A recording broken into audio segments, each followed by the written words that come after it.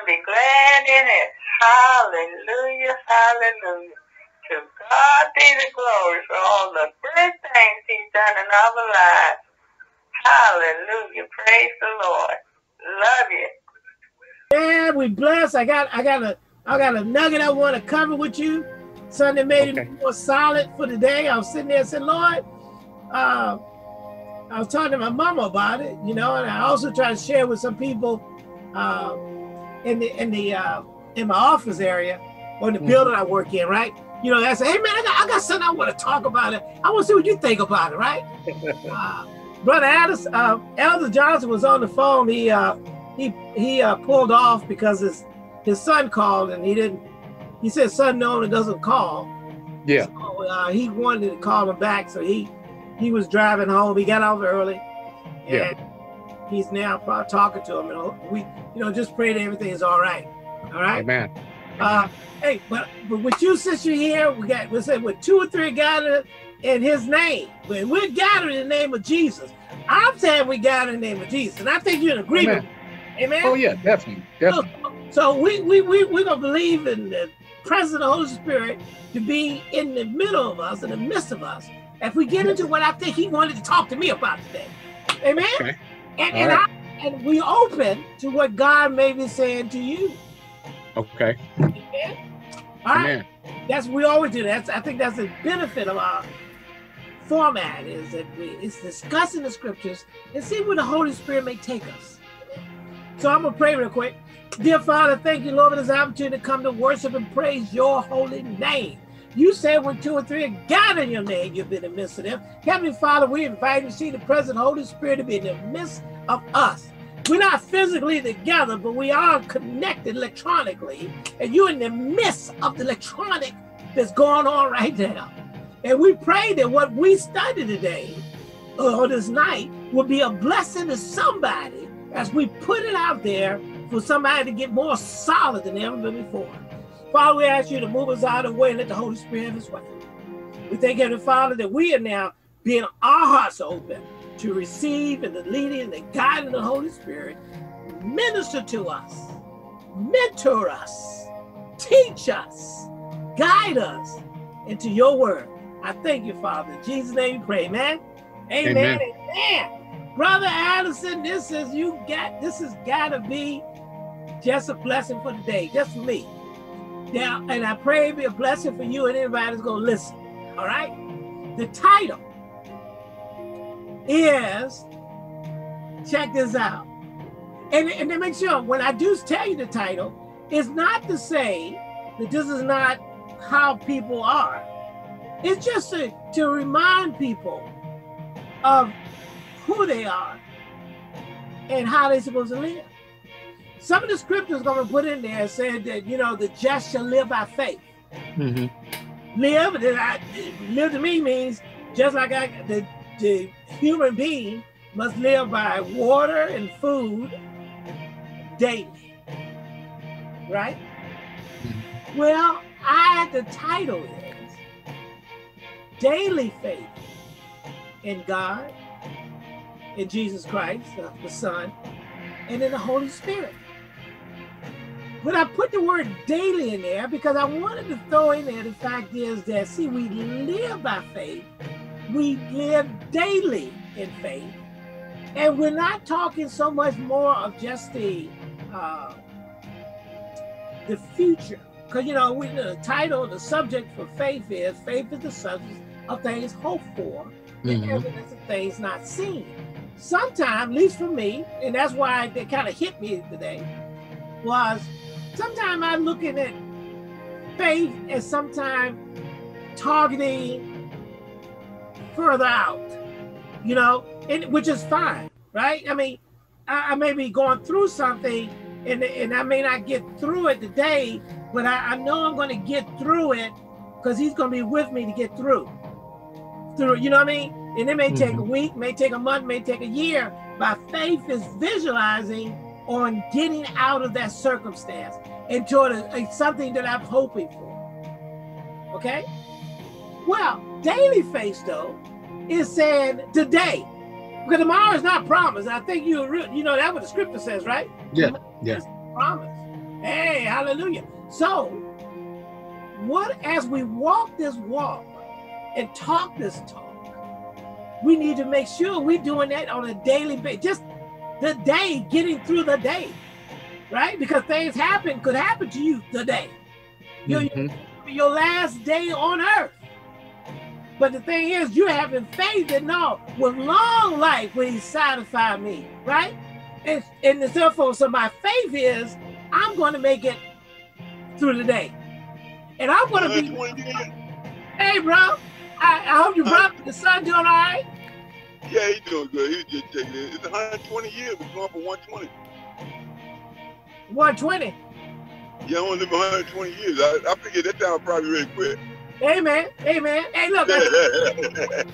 Well, that was my belief, but I might want to just lay down and go to sleep before then. Hey, Elder, but what we're talking about, I wanted you to know before because you and I didn't get a chance to tell you what I felt the leading for me today, that I felt was a blessing that I wanted to share. The title is called Daily Faith in God, Jesus Christ, and the Holy Spirit. And I was, when you came in, I was trying to say is that, the Bible says the just shall live by faith. The Bible says in Hebrews 11:1 that now faith is the substance of things hoped for, and it is a thing seen. Sometimes for me, that sometimes is projecting further out. It may be projecting for tomorrow, next week, next year, next month. Its faith is now, but I may be visualizing or have a vision of something that I'm aiming for in the future. And the Bible said that people are destroyed because they don't have a vision. Well, so therefore there's the outlook of future.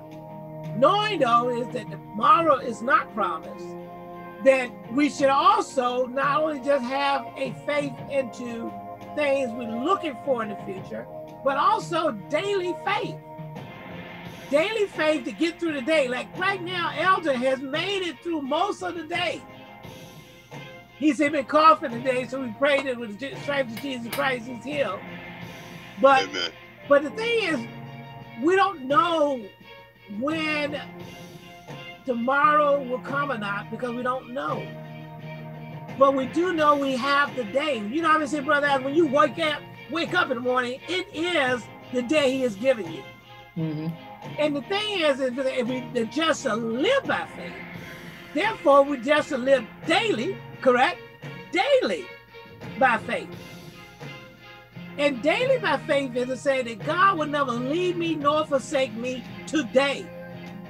Because I got to wake up this morning and this is an opportunity to be a blessing to somebody, to be a blessing to my family, to glorify God today. With the intent that I plan to do that tomorrow, but tomorrow's not promised. But I want to have faith in the substance of things hoped for, of making it through the day, being a blessing today, and any situation I come up on, I'm going to take it on by faith, right? In other words, if I want to be able to talk to God on my decisions that I make today, I want to sit there and inquire of God of any crisis that comes up with me today. I want to hear the word of God, because faith comes by hearing and hearing the word of God. I want to be led, because the Bible says those are led by the Spirit of God are called the children of God. So I'm supposed to be led daily. Is that right?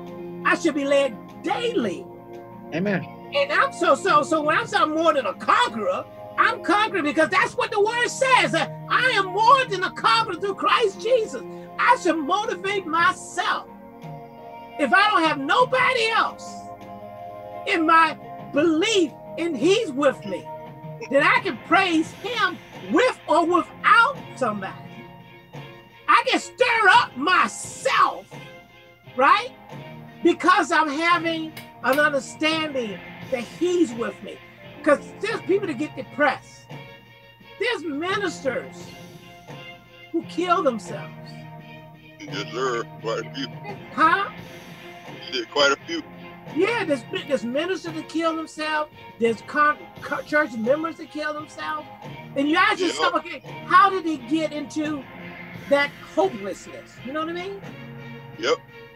But having this thought of saying, and we want to be able to sort of somebody to listen to this study as we go through it and talk about it and then get your point of view on it, is for somebody to listen to this and say, look, daily live by faith.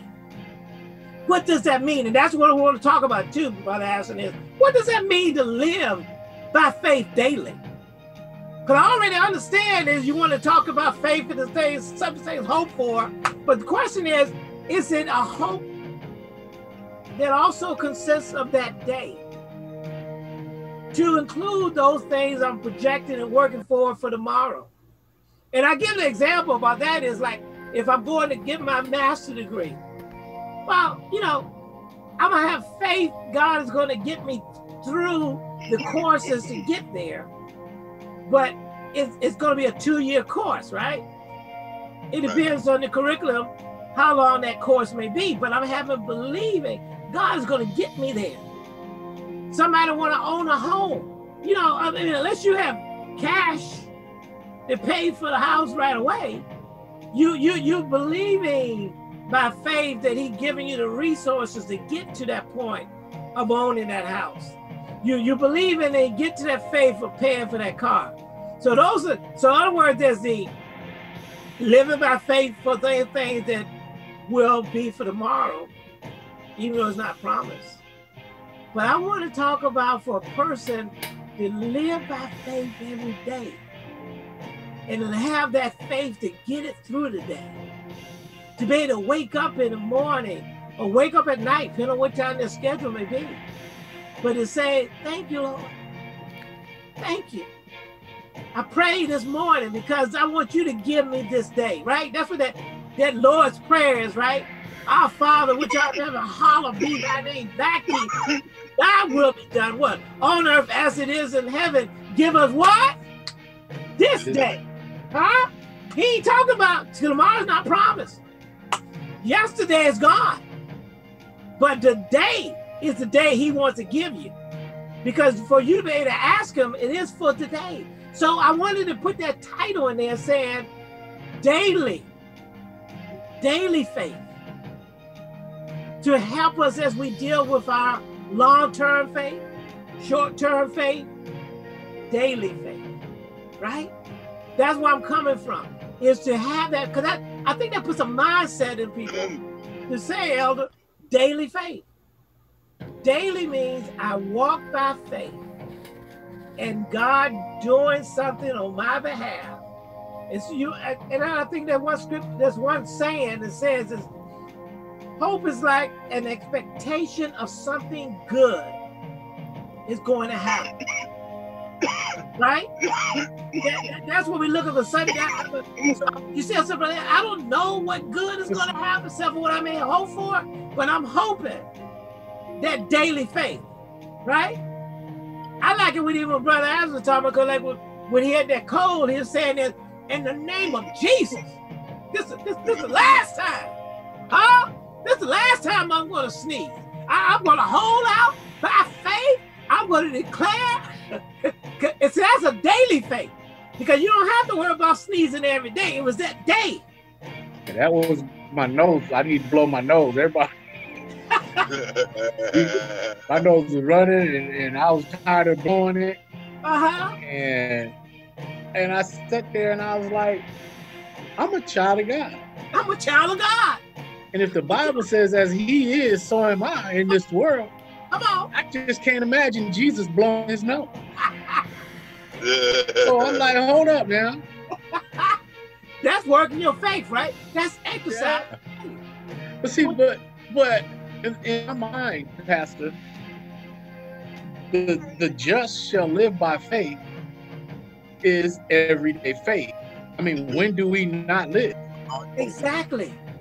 So also, you know, there's so many scriptures on this. You know, you go from faith to faith. And, the Bible talks about what faith is and how to get faith. So in my mind, you can replace the word faith with God's word. Yes. For the just shall live by God's word. God's word daily. Because that's where faith comes from. Yes, sir. Yes, sir. And the substance of things hoped for is God's word. Come on. Right. The evidence of things not seen is God's word. Right. So in my mind,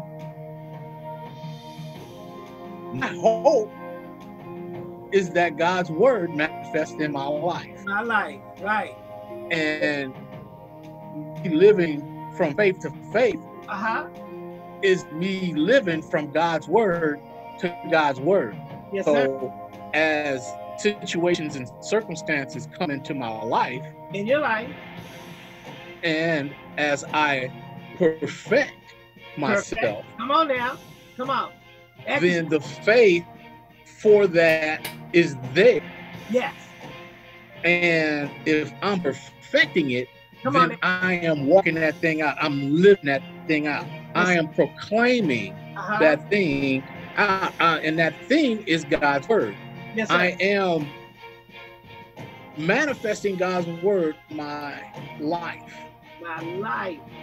Because if God says I'm a king and a priest, yes, sir, I believe, yes, sir, I'm a king and a priest. Okay. In my heart, I believe unto that righteousness, yes, that right standing. Come on now, come on. And with my mouth, yes, I confess it, which is no different than God speaking, yes, sir, this world to this physical world. Yes, I speak life, yes, to himself through my spirit. Yes, sir. So I appropriate, yes, sir, what God has already placed into my spirit. Come on now, come on now. So by me speaking God's word and believing those things that what I say, yes, sir, come on now, they shall come to pass. Yes, sir. Because the Bible also says, I believe it's in 1 Corinthians 6:17, glory to God, that me and my Father are one. Are one. Yes, sir. And if we are one, come on then now. when I speak according to his word, yes, sir, then he is faithful to his word. He's faithful. He hearkens unto his word. Yes. Yes, sir. So this is what, Pastor, what I've actually been working. I'm trying to stir this up in my spirit. Yes, this is really, I've been really dealing with this, is walking in the power and the authority that God has already placed. Yes, sir. In me. In you, right. And in doing so, I've learned that I don't speak to this natural world to manifest God's word. I speak to the spiritual realm. Yeah, right, right. To manifest God's will and his word in this physical realm. Yes. So like I was talking with Elder, if there's something attacking me, yes, and like with my nose, when I said, I'm not blowing my nose no more today. By Jesus Christ, I am healed. Yes, sir. And if I am healed, I'm healed. And I proclaim that. Nose, you do what you're supposed to do as God intended it in the authority given to me. Yes, sir. In the name of Jesus. In the name of Jesus. I claim it to be so. Yes, sir. And like I said before, my nose began to run like it never ran before. Yeah, it's gonna change. I mean, but you know what? I didn't blow my nose. Okay. I just kept wiping it. And I kept holding on to that. Yes, sir. I'm not blowing my nose. My nose is exactly as God intended it to be. And you know, the Holy Spirit said, because I asked, I said, why won't my nose stop running? Right, right. And the Holy Spirit said, because it's doing exactly what it's supposed to do. Yes, sir. The Holy Spirit said, you need to speak to what's attacking your nose, because your nose is fighting what's attacking you. Yes, sir. And so when I spoke, according to whatever demonic force that was coming at me, Yes, sir. That was causing my nose to run. Come on.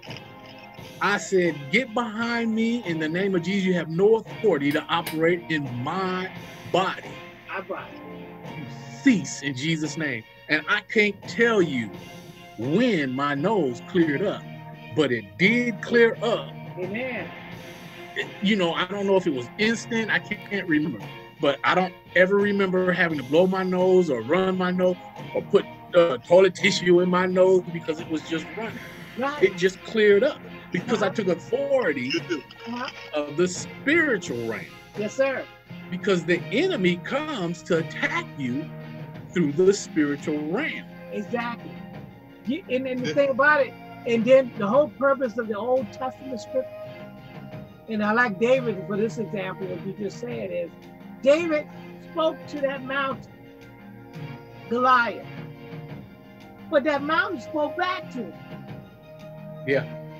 But that didn't matter. And that same thing, you know, like we speak to something, but it may challenge us.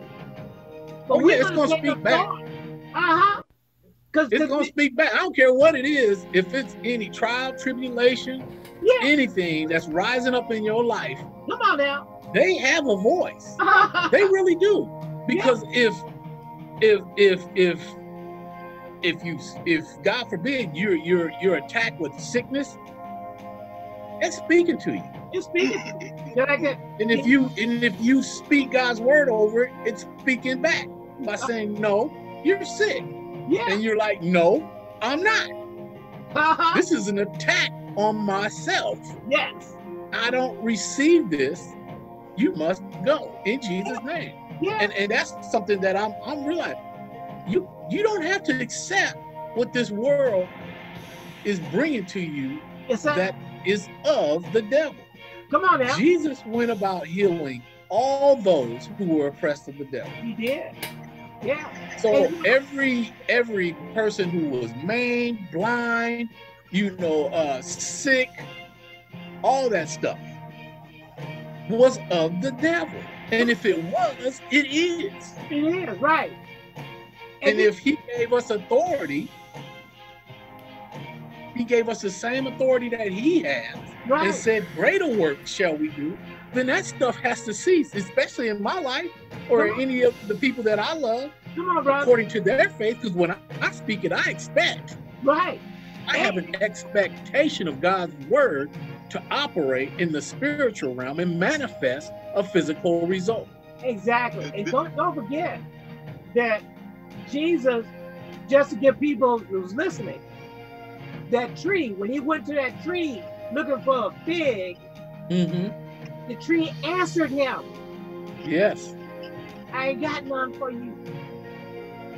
Because that's what he said.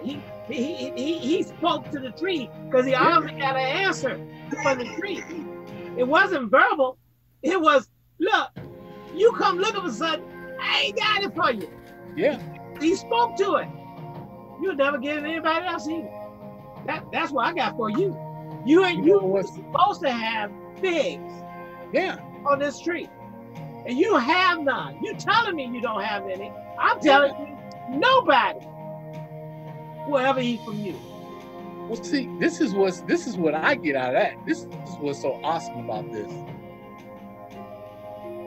Jesus created that tree. Come on now.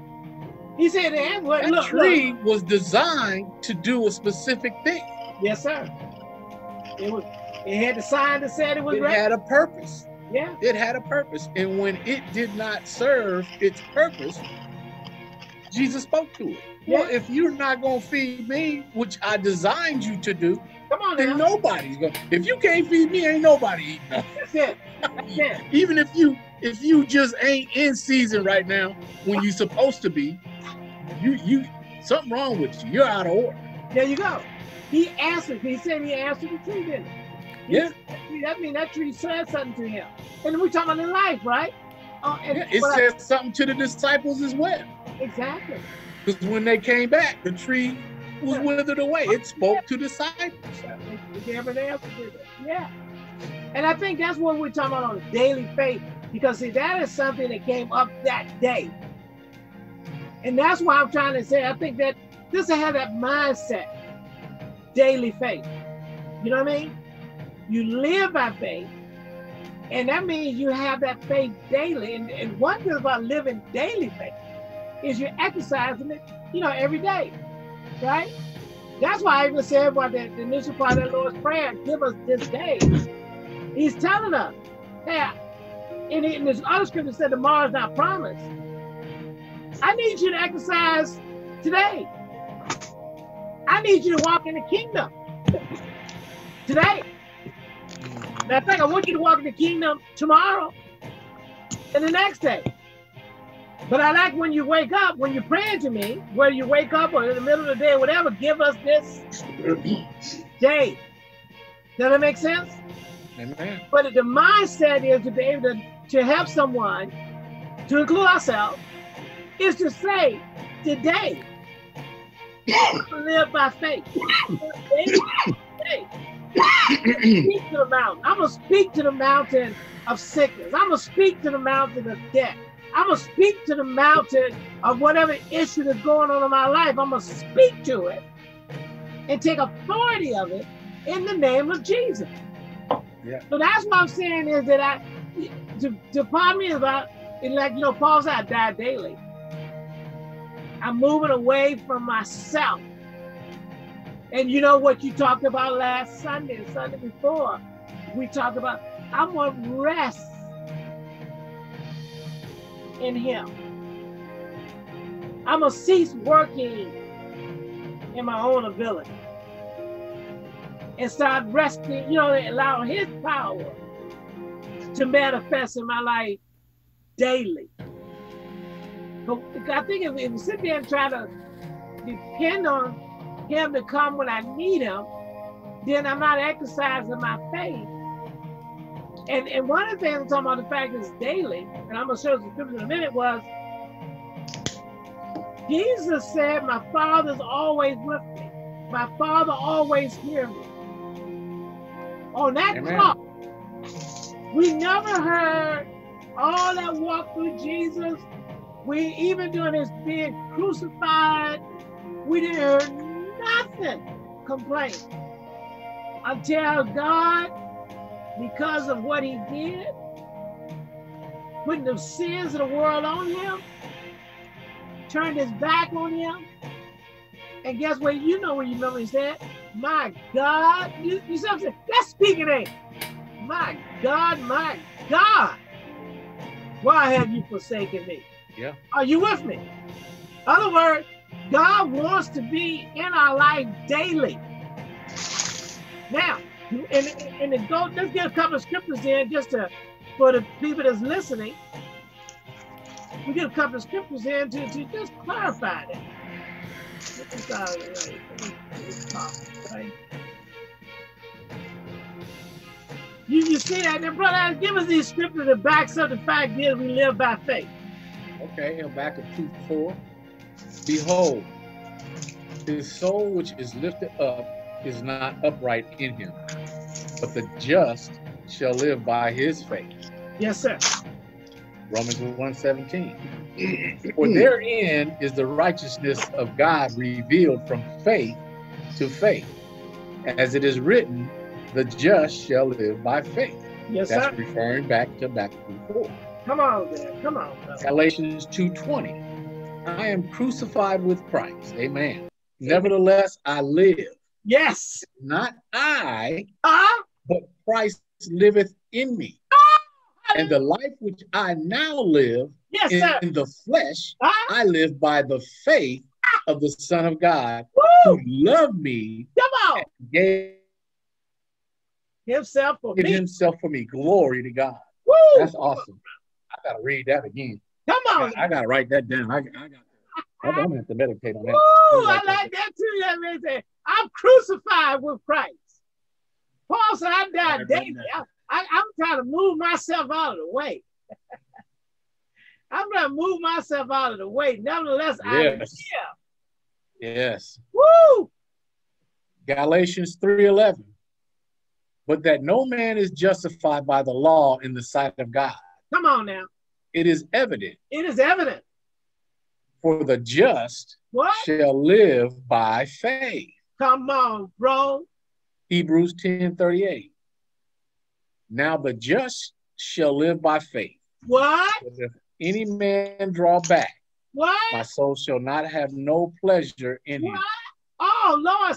So in other words, he's trying to tell us that if you don't live by faith, if you draw back by faith, then he has no pleasure in that, right?